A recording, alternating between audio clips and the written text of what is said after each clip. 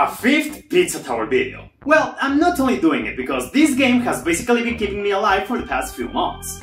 I'm also doing it because I just love it so much. And because I left my country and I wanted to do something special before I left. Still, if you guys could also check my other content, that will mean so much to me. I have much more than just Pizza Tower. You guys won't regret it, I promise. Still, when it comes to video games, there's a few things I rarely tend to do, like play a sports game or praise a modern Ubisoft game. Still nothing. But it is also very rare for me to mod a video game. Only exceptions that come to mind are Left 4 Dead 2 and GTA San Andreas. I mean, in the latter I could throw Kamehamehas, can you blame me for that? But overall, I don't feel the need to alter a game. If I already played it and had fun with it, that's all I need really. But sometimes in modding communities you find some pretty insane stuff that you just can't help but give it a go. And hey, if I can squeeze some extra from a game I really liked, then sure, let's see what crazy stuff I can find. So in case the title of the video wasn't obvious enough, I'm going to explore some of the coolest, craziest and funniest Pizza Tower mods I could find. Simple enough, right? Then let's begin! I think it's only natural that I start with the most popular Pizza Tower mod, Lap 3. What's this, you may ask? Well, I think the name is self-explanatory. After you finish your second lap on a level, you can do it all over again a third time. But now, regardless of how much time you had left, Pizza Face will start to chase you no matter what. And just like in the main game, one touch is all he needs to kill you. So you have to repeat the escape sequence, not only incredibly fast, but also avoiding Pizza Face at all costs. And I like this mod a lot. It's so simple, but it's easy to see why it's so popular. Having Pizza Face relentlessly stalk you gives you some insane levels of anxiety and adrenaline, but it's so much fun. But at the same time, I kinda hate this mod. Let me explain. Lap 3 is insanely difficult, no doubt about it. But it's not the difficulty that I hate. It's the fact that in order to enjoy that difficulty, you have to do the entire level, then an escape sequence, and then another escape sequence just for one more chance, and Lap 3 isn't just getting to the end of the level as fast as you can. There's a lot of trial and error involved. You have to manipulate Pizza Face enough so he can give you pixel-perfect escape routes. It's so easy to screw up Lap 3, so it makes me wish you could just restart this section if you already did the level and the escape sequences.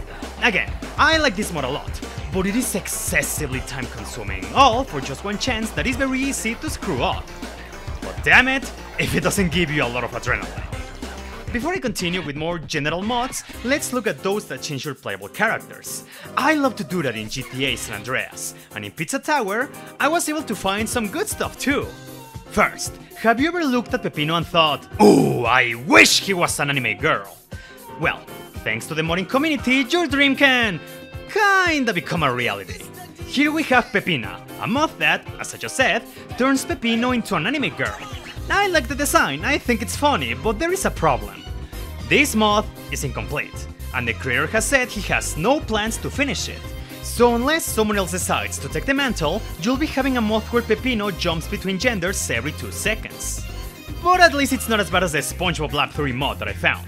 Have you ever wanted to do Lap 3 but thought SpongeBob would have been a better choice of character instead of Pepino? Well, here you go! And by replacing Pepino, I mean only 3 frames were swapped with stock images. Okay, this one is not good. But don't worry, because the next ones are excellent! For some reason, a lot of people keep replacing Pepino with Super Mario, the Mario World sprite specifically. But the ones that stood out for me the most are the mods made by users Only Spoonful and Freddy YT. It's the same concept. Almost every single of Pepino's animations, save for the transformations, have been replaced with sprites from Super Mario World. But both creators went above and beyond and even made their own custom sprites to fit with certain actions Mario can do in his own game. And while these mods may be similar at base, they still have their own unique differences. The Spoonful mod has some insanely funny taunts. Mario gets a unique Jotaro portrait in the versus screen, and the battle against the Vigilante turns him into Fire Mario, it's great! The Freddy mod is a bit more complete, you could say. The entire opening scene has been altered to be more Mario, and that's when it hits you. No wonder Pepino is in debt, he got hit by a Nintendo lawsuit! This mod also went the extra mile and altered a few boss fights. Pepperman becomes Wario, which is appropriate since I already talked about how these two characters' boss battles share a few similarities.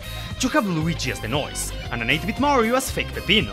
The Vigilante only gives Mario a gun, not as creative as a Fire Flower, but I'll take it. Both mods are excellent, you can't go wrong with any of them. But what I love so much about them is that they specifically had to choose Super Mario World Mario to replace Peppino. These mods, combined with the crazy energy of Pizza Tower, really encapsulate that chaotic energy that all the internet parodies gave to Super Mario World Mario. Mario! Luigi! Now, if you're still sad about not having a complete Peppino mod, this one might do it for you. And I think you know where this is going. The Topping Gals mod. This one replaces all the toppings with anime girls, each with their own unique design, and I'll give them credit. They are all so well animated, all of them have super detailed frames, and each also has different tones, and that's not all! If you go to Don't Make a Sound, all the animatronics get replaced with more anime girl designs, and it doesn't stop there! The title card changes, and if you look closely to the backgrounds, you can also see that they were all altered with the new Topping Gal monsters. The attention to detail in this mod is insane! But wait, we're not done! When I saw the topping monsters were now anime girls, I was like, oh, I bet the jump scares will now be something sexual. But no! They actually made an attempt to make them somewhat unsettling to look at! I even tried to get the Oktoberfest Easter egg to see if they also changed it. And guess what?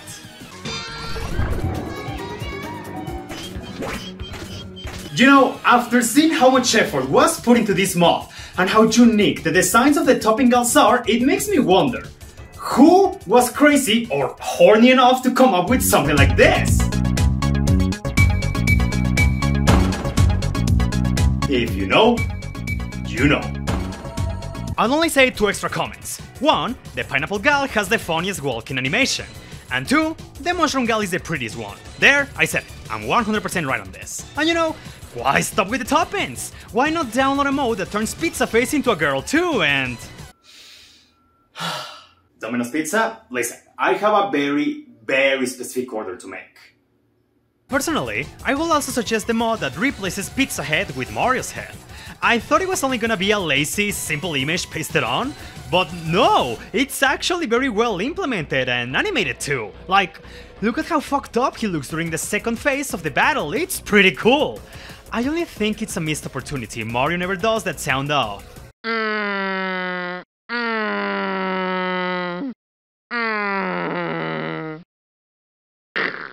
Still, no matter how many anime girls or Marios we bring to the table, none of them remotely compare to the most insane Pizza Tower character mod I could find, the Eevee mod. Now, listen here. When a friend suggested this mod to me and I look at this image, I thought it was gonna be some poorly drawn Eevee with nothing special about it. But he insisted, try this mod, trust me, just try this mod. So I did, and... fuck! No wonder he wanted me to talk about it! This mod is the definition of a passion project. As you will expect, this mod replaces Peppino with an Eevee from Pokemon. But the amount of detail, the amount of care in this mod is beyond insane! First, I think it's so cool how the creator managed to adapt Eevee into the Pizza Tower art style. Second, everything. Every single thing you can imagine from Peppino has turned into Eevee. The animations, the sound effects, hell, even the opening cinematic has been completely altered to be all about Eevee. But it doesn't stop there. There's just so much care put into every single detail, and there's a plethora of references any Pokemon fan can appreciate. All the level title cards have been replaced, and sometimes you can have the evolutions match the respective theme.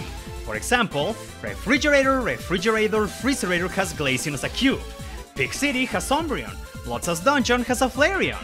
The TV display on the top right also show animations of Eevee to reflect his current predicament. All the transformations are adapted to the Pokemon. My personal favorite is Ghost Eevee because not only does he look like a cast form, but because his TV image is beyond fucked up, but it caught me so off guard I couldn't help but laugh. There's also the taunts. Every single one of them reference all the evolutions, and if that wasn't already cool enough, during the final beatdown you give to Pizza Head, this thing happens.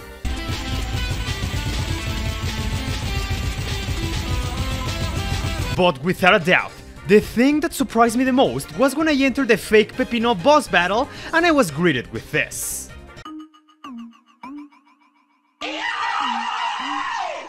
It's so genius! And again, the battle was bursting with references! But wait, we're not done! Gustavo has been replaced with Pikachu, and same thing, animations, references, everything is beyond detailed, and that's only the surface of it all. This mod alone is worth an entire playthrough of Pizza Tower, just so you can see all the fun references and ideas it brings to the table. I have nothing but respect for the person who made this mod, cause it explodes with so much care and attention. Now let's go for some more general mods. Remember what I said about Lab 3 being insanely punishing and time consuming? Well, if you think Lab 3 is a bit too overwhelming, maybe the rush might be more of your alley. This mod combines every single escape sequence in the game under a strict time limit. Is it simple? Sure. Is it exciting? Yeah! Is it more manageable than Lab 3? Absolutely, and it still remains quite challenging. If you love non-stop action, this one will definitely do it for you. So okay, do you want more absurd challenges?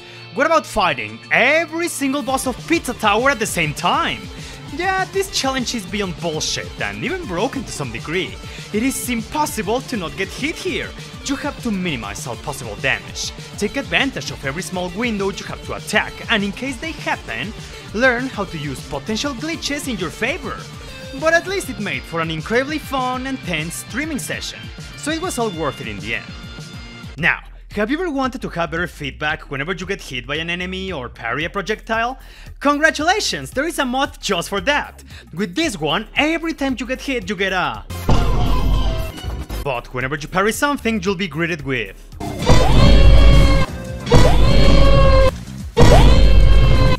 Pizza Tower Together, a mod that lets you play online with your friends. And by playing I mean just see what each other is doing. I kinda wish you could compete or even hit each other in this mod, but no, it's just chilling with your friends in maps. But at least this mod still has other cool stuff on it, such as adding an extra floor that grants you access to some unused Pizza Tower levels. But the highlight of it all is that you can choose between different playable characters, all with their own movesets and skills. The only problem of this is that some characters simply can't do certain levels. For example, the Vigilante lacks a super jump, therefore it's impossible for him to finish Peppy Bot Factory. But hey, at least you have a huge variety of alternate color palettes to choose from. The one that really caught my attention was the Supreme skin, because I thought, oh wow, it's like that one Goku meme, I wonder what would happen if I...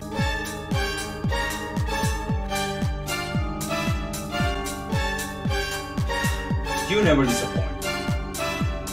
Now let's see some levels made by the community, and for that we have Create Your Own Pizza, a mod that lets players build their own levels. And thanks to the suggestions of some friends and my own curiosity, I was able to find a few interesting ones. So let's see them in order, shall we?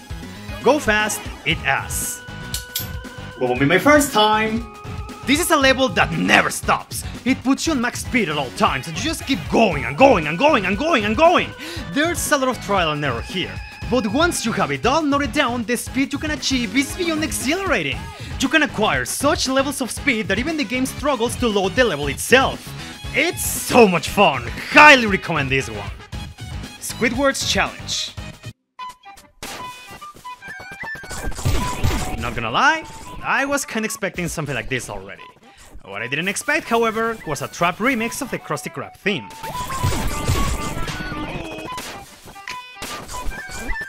Meat.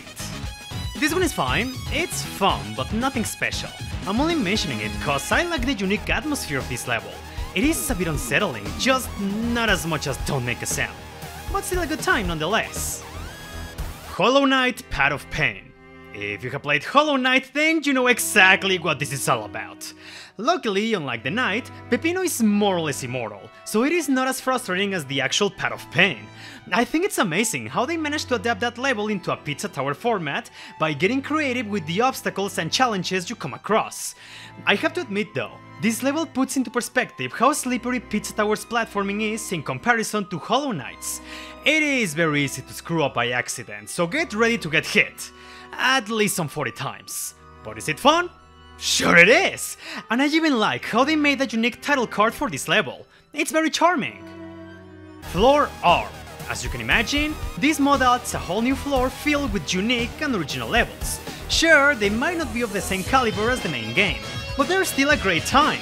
Huge shoutouts to Pepino's Pizza, a level that is very creative and unhinged at the same time. It was surprisingly memorable. Run. Imagine if war, Don't Make a Sound, and the crumbling tower of pizza had a child. This level is the result of it. An escape sequence where every single pizza tower obstacle is thrown at you without mercy. You have a timer, the animatronics chasing you, cows that kick you everywhere, big cheeses that pop out of nowhere, never-ending explosions, stupid rats that obstruct your way, and eventually, Pizza Face will show up during the final stretch. Run for Your Life was a genuinely exciting and tense level. Yeah, the trial and error was a bit bullshit at times, but I still had a fantastic time with this one. I think it's as good as Go Fast Eat Ass. And finally, we have the Sage 2019 demo. If you know anything about the beta of Pizza Tower, this level will no doubt bring you a smile. It is simple, but it is interesting to see how much this game evolved through its development. You can even play the Sneak EXE challenge with multiple difficulty settings. Just make sure you don't fuck up the same way I did while streaming. Sneak EXE kills you instantly now, so be wary of that. Anyways, good luck. Well, I'm feeling saucy today, so...